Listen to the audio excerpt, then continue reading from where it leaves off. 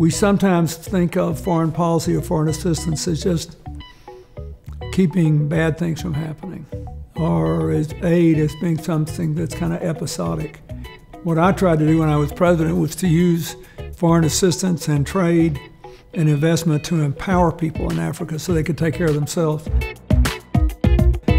And that's what AGOA did, the Africa Growth and Opportunity Act. It's coming up for renewal, and it's very important that it be renewed because it gives access to America's markets, gives America access to other countries' markets. But most important, it gives the Africans a chance to grow a private economy and one that is sustainable. I look for ways now in a non-governmental capacity to always get more private investment like AGOA.